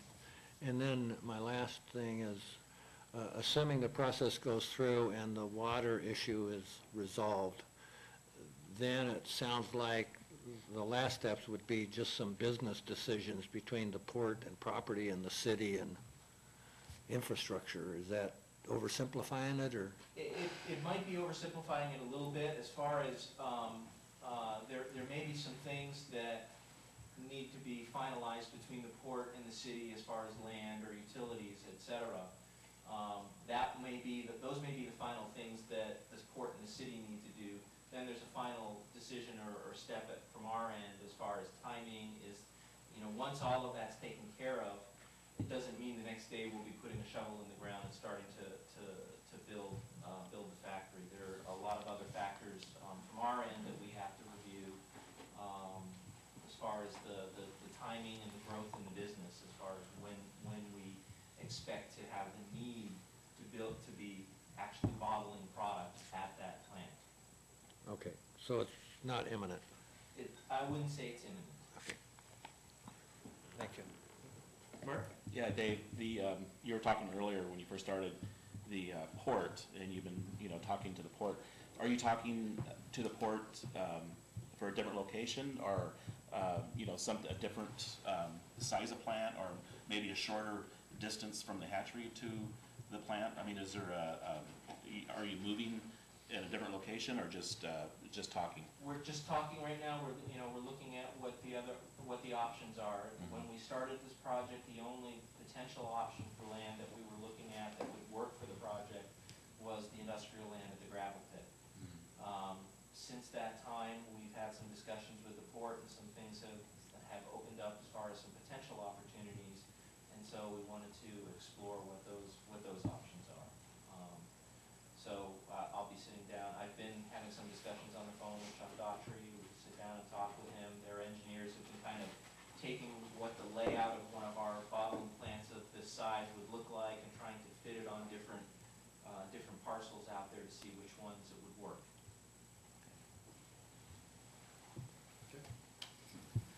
So, we talk about the opposition to this project, and some of it, it's certainly coming from outside our community, and maybe even outside of our region. And I've actually taken the opportunity to go to some meetings of these opposition groups and hear what they have to say, and sometimes they like to play a little movie that shows you, why they're opposed to projects like these. And I think that when you say, are they against plastic, I think you've probably put your finger on one of the main sticking points that they're against, that these people oppose. And there's certainly some reasons to be against plastic, because you've seen big government entities like the city of Portland has taken to banning plastic bags in stores within the city limits because it creates so much trash. And certainly there's, if you look at some of the things that are happening in the Pacific Ocean, we've got a giant floating plastic reef spinning around in the middle of the Pacific Ocean. And there's some reasons to be concerned about the amount of plastic that we're producing. And the difficulty for me is then laying that at the feet of Nestle and saying, it's your fault, because we've got the, this hundreds of acre size floating reef in the Pacific Ocean, and little tiny bits of plastic are mixing with the sand and washing up, and we're having plastic beaches in some places in the world. When you look at the amount of plastic that Nestle, for instance, is producing, it's not really contributing in a large way to those kinds of problems. Even if you were to take the bottled water industry as a whole, and are they contributing to this? Well, I mean, when you think about how many, Gatorades and fruit juices and soda pop bottles that are out there, it dwarfs the amount of bottled water that's out there. So there's, there's opposition to plastic, and this is, maybe it's the shotgun approach, but it's hard to say that a 4-line facility in tiny Cascade Locks is contributing to the plastic beaches in Mexico or Australia or wherever they are. So, so I think there's that. And then there's also the concern about, is water a commodity or is water a public resource? And there's been some philosophical discussions about that. I think certainly Nestle has the position that it's a commodity. It can be just like anything else. It can be bottled and sold, and there's a market for it. And the way I look at it is, if you don't like all that plastic, or if you think bottled water should not be a commodity, then don't buy it, right? Rather than try to oppose economic development in a small rural community that needs it. So, and those are kind of the two main things I've heard as far as opposition. But they're certainly organized. I was at work the other day, and a colleague of mine had been down to Powell's City of Books, and there's someone passing out flyers and a petition signing, in downtown Portland to try to stop this project at Cascade Locks. That's not really at the level where we even call it a project yet. It's an opportunity. So there's certainly organized opposition. I certainly believe that the community is interested in pursuing this, and as well as other economic development opportunities. We talk about the meeting this coming Friday, and making our voices heard. The really difficult thing for me to say is, how would a citizen from Cascade Locks go to the Water Resources Board and then say, I'm in favor of this or I'm against it? It's not really a project at this point, which is why I think it's important that we do support this motion, because we'll be able to create a subcommittee on economic development, and the council will be working on that and be working primarily at the beginning with Nestle to turn this idea, this opportunity, into something that we could call a project, and to give it the kind of details that people could oppose or support. Until we get there, I just don't see, I don't see how you can really hear from our community. I mean, people can be against plastic or against the commoditization of water, but in general, but when we talk about the specifics of what the Water Resources Board are going to be looking at, we'd like to have some specific things that we can support if this is a viable economic development opportunity for our community. And so for that reason, I think it is important that we establish this subcommittee. I wanted to talk, Paul mentioned briefly, but I did want to talk a little bit with the council about how I would foresee this working. If we create the subcommittee tonight, then any council members that are interested in being appointed to that, and I know some of you have already talked to me about wanting to be on that committee, you could certainly talk to me, and then at our next council meeting, I would make the appointment subject to your approval.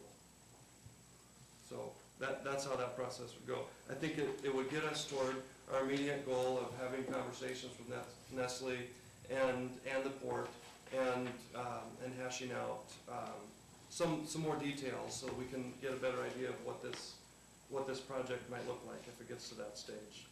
But it's also something I think we should bear in mind, that the members of this subcommittee would also be expected to work with the port on our joint task force on economic development, on this, and as well as many other opportunities that we have come into our community. So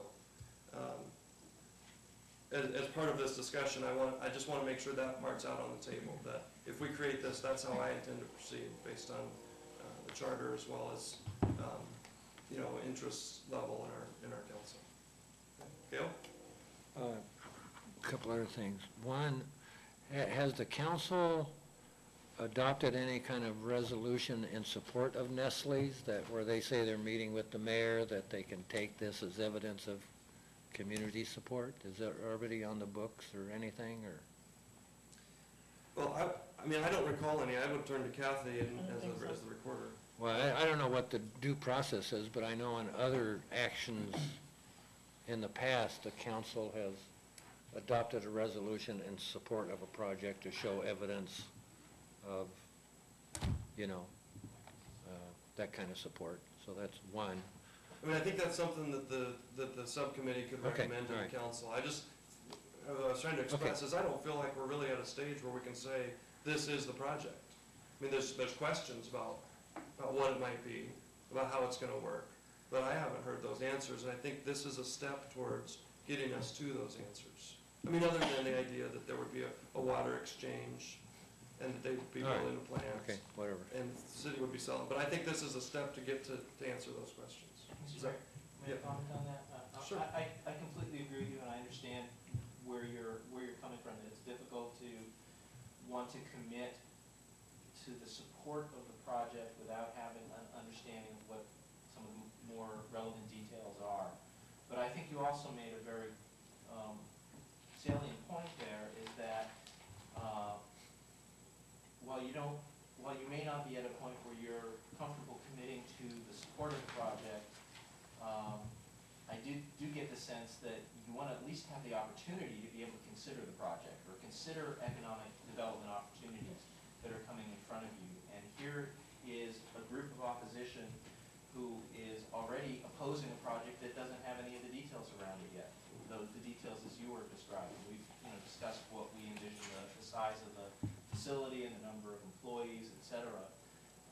And they're trying to even stop the project from even coming in front of you to be able to have the opportunity to consider it. And so perhaps an alternate way of expressing is even to have somebody come down to Water Resources. And I know it's difficult for citizenry to get all the way down to Salem on a Friday afternoon, also looking at coming back into traffic. It's, people have other lives and jobs that they're dealing with right now.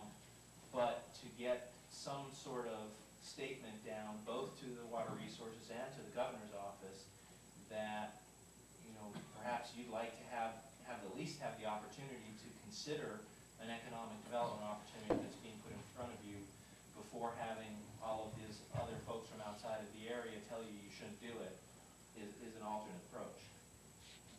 And yeah, I think you're right. That is what I'm trying to express, is this is an opportunity that we as a community would like to explore. We'd like to have the ability to explore that. But I think we do have to take some steps to, to formalizing that, so that we will have the opportunity to explore it. And I think this, the motion is to create this subcommittee, and I think that's what the subcommittee would do. Randy? A question for Dave, since you're here, I'll pick on you a little bit, but you've seen other towns, I know you've worked with some other communities, but is there a story behind our water resource that's different than other communities? What's your opinion on that? I think I've told a number of you that while you may think that some of the stuff that you see going on here is unusual and that we haven't seen this anywhere else, you're very typical. These sorts of things happen in the other communities that we're in.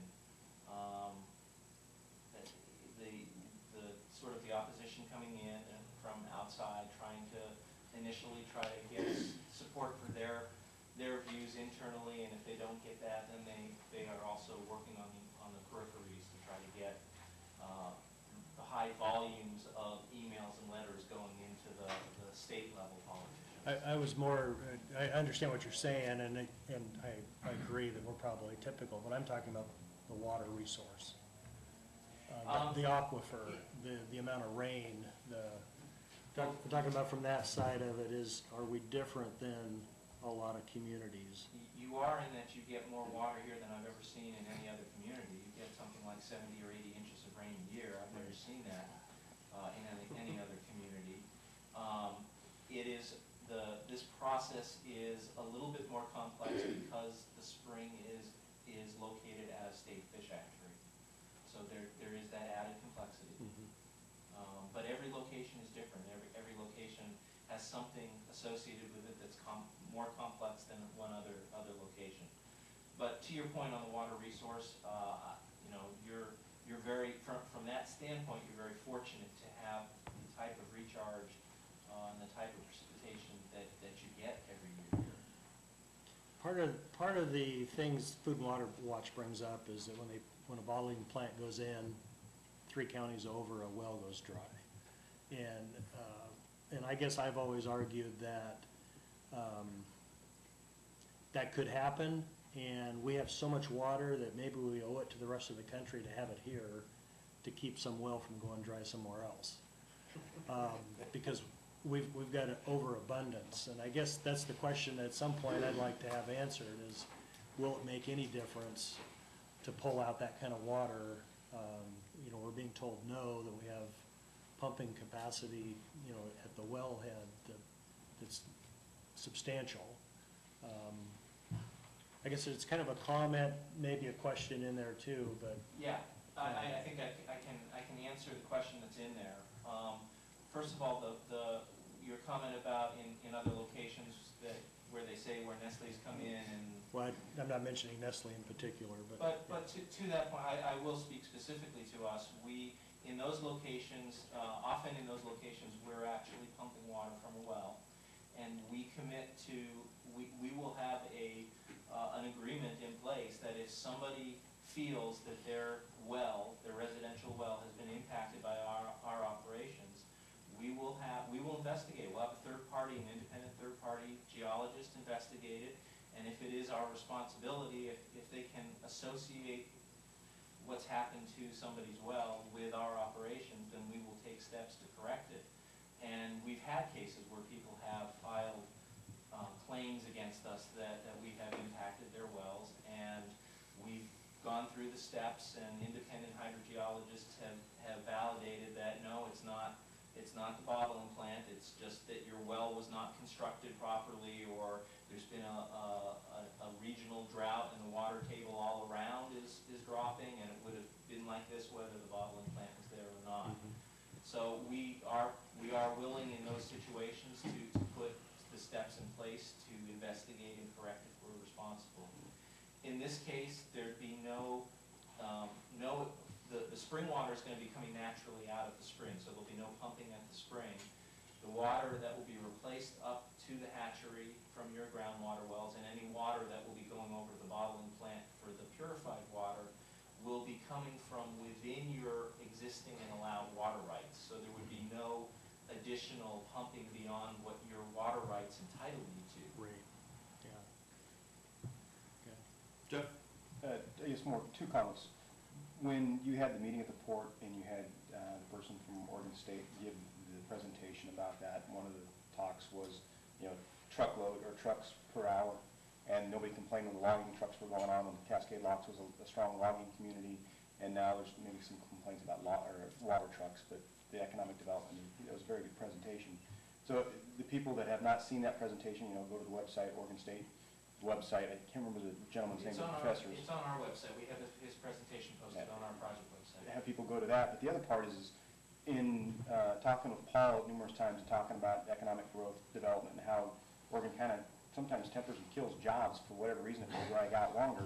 The last project we had here being with our Confederate Tribes of Warm Springs and the casino and resort that was here, that drug out for a long time and then eventually died for this dragging out. I think and that's more of a suggestion to Lance and to the rest of the council, is become very proactive, very aggressive in pursuing this and letting our intentions be known, that if this is good for our community, get our voices out there ahead of time and ahead of that, because as you said, the opposition to this is very organized, and they can always do the shotgun approach, which gets everybody in a tizzy about this, and if the governor's wavering and committing a special council at some point to review this, and as long as this keeps going, it's there. And talking with Paul, he's given numerous examples where people try to come into Oregon and set up jobs, and yet they'll go across the river and do it. I would hate to see people try to derail this project and very good economic development for our community be derailed by people outside of this and having that voice. I would ask that this subcommittee have a very strong voice and put it out there that if this is what the will of the community is for this project, that we push this and get this rapidly and moving forward as fast as we can with safeguards in place that we're protected, but that we have to get that voice out there that if the citizens want this, we need to do that. And that puts the pressure on our elected body in Salem, hey, this is what's good for us, so let us make our own decisions. So, yeah, I mean, I agree with that. I also want to point out, though, a lot of our discussion tonight has to do with the Nestle project, and it is an opportunity. I think, I certainly want to caution the council and the community against putting all our eggs in the Nestle basket. I think there's a lot of different economic opportunities. We've already heard from our tourism committee about the website and the words they're trying to get out about tourist opportunities. And that's one piece of the pie. If you look at our multifaceted economic development approach that Paul's drawn up there, that scales pie, you can see that we've... Kind of looks like an umbrella. It's an umbrella. You know, jobs is one part of it, right? But we've got you know, I think we're gonna hear from George a little bit later about you know, education opportunities here in Cascade Locks, and there's a lot of we have to look at this as a multifaceted approach. I certainly hope we do. This is one opportunity. I think it is important to be aggressive and to pursue it to the extent that we can, as you say, with safeguards in place. But I don't want us to think that we're jumping on one wagon here. I would like this subcommittee to have a multifaceted approach. So there's a lot of different projects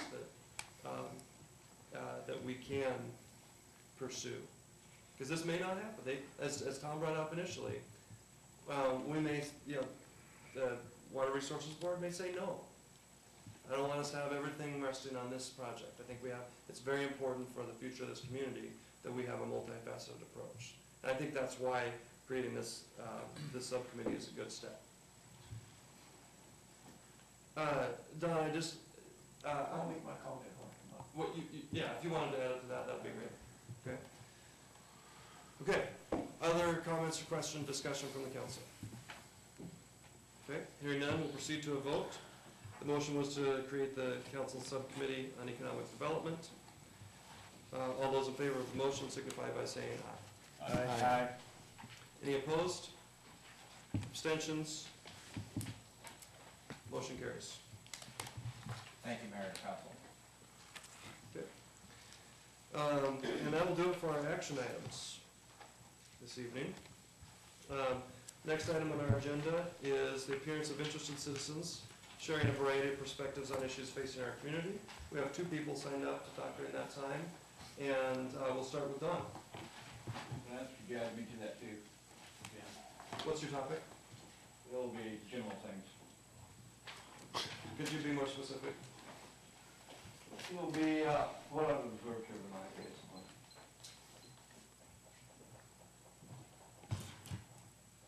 Go ahead, Don, thank you. Don Hayes, City of Cascade Locks. Before I start on what I was going to start on, I hope the rest of the council doesn't follow the mayor's lead on this. It sounds like he's trying to kill it before we can get to talk about it.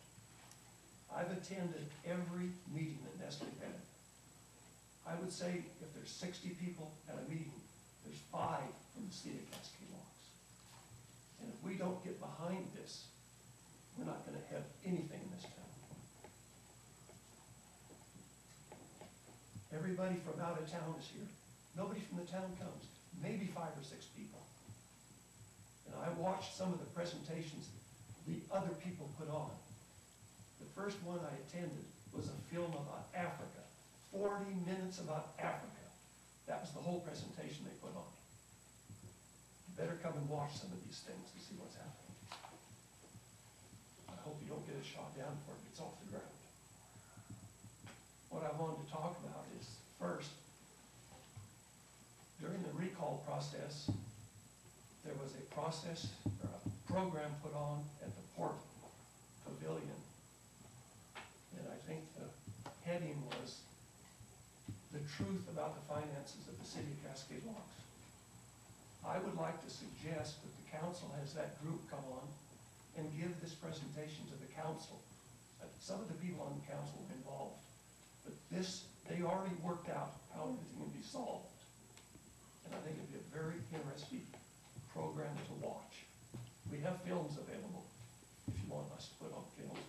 It was filmed, because it's supposedly the whole process was solved. So that everything's taken care of. And that's what the recall was based on, so it must be true. So I'd suggest you either have this group put it on, show it to the city, show it to the council. Maybe it'll solve all our problems, because it's supposed to be true. My second item is the FEMA grant. I don't see anything happening. But everything I can find out, our town is gonna be stuck with anywhere from $70,000 to $90,000 that we are gonna have to pay, the citizens. Do you know why we're gonna have to pay it? Because we let a city employee go out and sign a FEMA contract without even telling the county, without telling 911, without telling the sheriff's department, without telling the city council. We're still paying legal fees trying to fight this. It's gonna cost us $70,000 to $90,000. What are we doing about it? Anything? I think it's about time we start doing something. I remember I was about 8 months ago, I was gonna get a report. I think the mayor was gonna arrange for me to get a report. There still is not one single report on almost a $500,000 project. Not one report. And we just ignore it. It's all right. We can allow that. I suggest you go up and talk to Hood River County. We're in a mess. And I have to tell the water company I'm behind the project, at least until we see it get off the ground. Thanks a lot, John. You're very welcome. Cody, you wanted to talk about what you've observed tonight? Yeah. First of all, excuse me, Don brought up some good points just now too, about having it all worked out. I got all the information on that thing. I've seen the video on that meeting down at the pavilion. Yeah, you had it all worked out. You're blaming the council for taking all the cuts, cutting from the general fund, blame them all for that.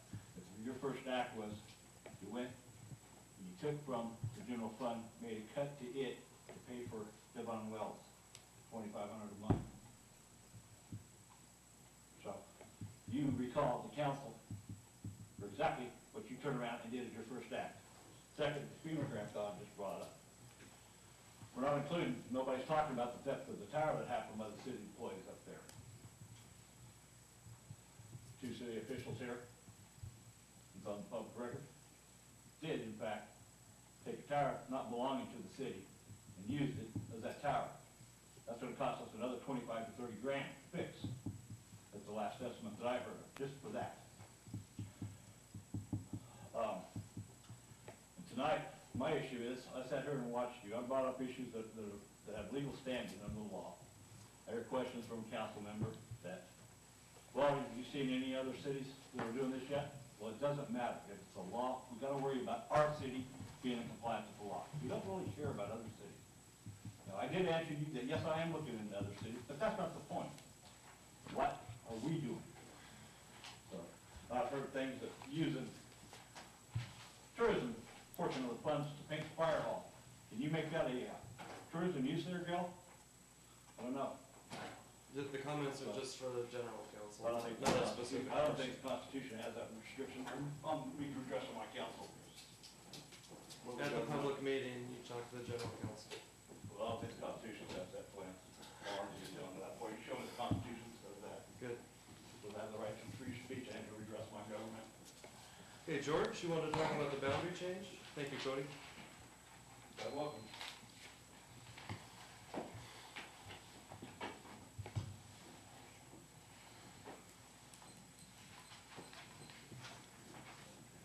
Good enough for everybody. I'll make some copies later. Yeah.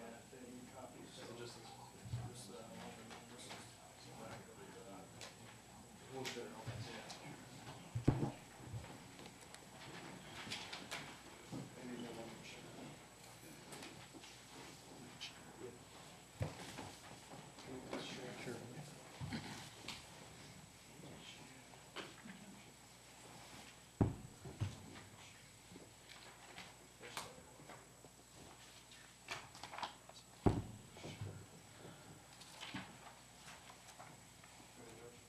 Thank you. I'd like to address the council tonight. Again, some of you already heard part of what I'm going to say because this was part of the town hall meeting that we had down at the pavilion to discuss the boundary change with any of the community members that came. We had about 34 to 36 people come to that meeting. I thought that was a very good turnout considering the time that's been involved going with this. I guess the first thing that I want to tell everybody is that, you know, I've always been passionate about Cascade Locks, you know, and I honestly believe that if we lose our school, that we will be a ghost town. Okay? You know, we don't have Nestle water yet, just like we didn't have a casino yet. We do have a school, but slowly and methodically, we've been losing our school, which you're all aware of. Okay? It's not about the teachers that teach at the school. They do a great job of educating. They always have in Cascade Locks. Cascade Locks has been a small rural school that always outperformed the rest of the district. Okay? So in that aspect, the thing that's so devastating is I had an email that came to Paul Cook, and it was from Bruce Sorty, and he's the Community Economics of Eastern Oregon. Anyway, and he wrote, and I'm only going to read part of this, Cascade Locks' persistent efforts to reinstate their local high school and retain their elementary and middle schools are critical to the survival of a community and the vitality of the economy. Local schools are one, if not the most important keystone sector in the community. If a school closed, the possibilities are high that the community will also close. Okay?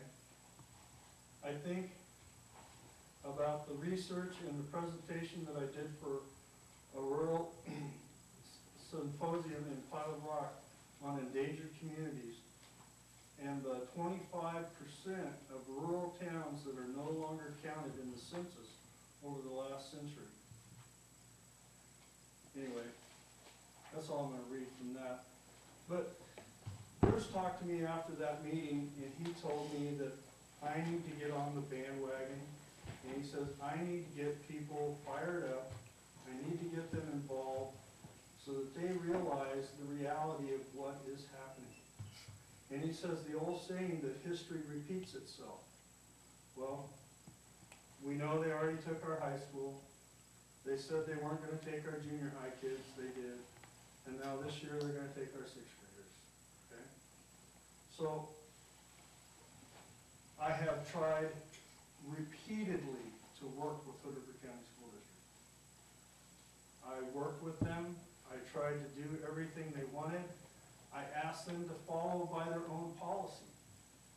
They broke their own policy. They even broke state law. It doesn't matter. They are a board. They can vote and do whatever they want, and nobody's going to say a thing to them. Even if they did say something to them, they still do not have to do anything. Okay? So I don't know how to impress on you how important it is that we maintain our school. And I believe that if we let our school go away, that our community will go away because people won't want to move here. It's just, it's part of economics. It's what happens. Our community will cease to exist because people will start moving closer to the schools because they won't want to live here because we don't have a school. So I'm here to ask the council to come and help me, help the city to try to maintain the economic stability that we need to maintain in our city. It's a twofold situation, okay? And the last thing that we can do is we can do a boundary change. Okay, on Wednesday at 6:30 at the district building in Hood River, at the school district building, at the district office, I should say, there's gonna be a meeting at 6:30 where we're gonna present to the school board the opportunity for them to work with us to try to do a merger, to allow the merger of Cascade Locks into the Corbett School District. Okay? I have an idea of what's going to transpire, but I don't know. But again, we are trying to work with the school district, trying to save our community. Okay? So the first thing I would like to ask is any person who's interested, pro or con, please show up, be there, state your views, pro or con. Hopefully you'll be supported. But show up at that meeting, just to show the school district there's still people in Cascade Locks who care about what happens to our community. Okay? If the merger attempt, if Hood River County School District decides they do not want to do a merger, then it will fall back and Hood River County will say that, well, we're the best model for you, we're better than Corbett. The only problem is right now, from what I see and what has happened in the past, I can't see a future with Hood River. Last year, they shut down the Pine Grove Elementary School that had 143 students. Okay? They shut it down because it was economically unfeasible to keep that elementary school open. They still have the school, they have computer outlets, and they have other things there and they hold different classes, but there's no longer an elementary school there. Those children were all bused to probably either West Side or Hood River or wherever, but they were bused. Those elementary kids no longer go to Pine Grove. Okay? So when they take our sixth graders away next year, we'll be down to around 50 kids. The reality is, if you look at it, do you honestly believe that they would keep our school open with only 50 kids when it's only going to cost them $6,000 to bus those 60 kids to Hood River? Because the state of Oregon pays 70% of all busing fees. So that's a reality that we have to look at. So the merger is what we're going to ask them for. If they don't want to do the merger, then we will pursue and continue to pursue and do the boundary change. Okay? The boundary change is something that we have to go out and get petitions from registered voters from Hood River County and from the Corbett School District. And we have to get a certain number. We have to get 500 from Hood River and I think 130 from Corbett to sign those. And then it goes to the County Commissioners Board. They're the board that decides and rules over boundary changes as of the 1st of January. So the next thing is if you have friends that are part of the County Commission,